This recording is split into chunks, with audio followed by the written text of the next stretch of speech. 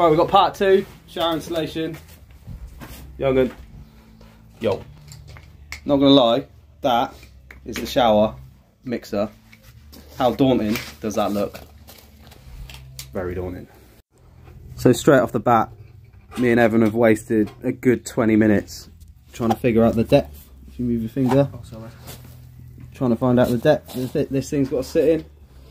Little did we know, it's got a minimum and maximum mark there. It's actually got them on all of them. Oh man. Yeah, boy. So we got a 4.5 bar booster set feeding this thing, and we bought some 28mm pipes over to it, but it's actually only got 3/4 connections on the bottom. So I guess that's all it needs. That's going to be a lot of water going through there though. A bit like bits in it. 100 litres per minute. That's what they reckon. 100 litres per minute. Wow.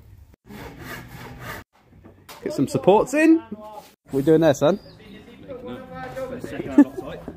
Nice. Make some male lines into there. Yeah, that's tight enough. That'll hold water, mate. Sound.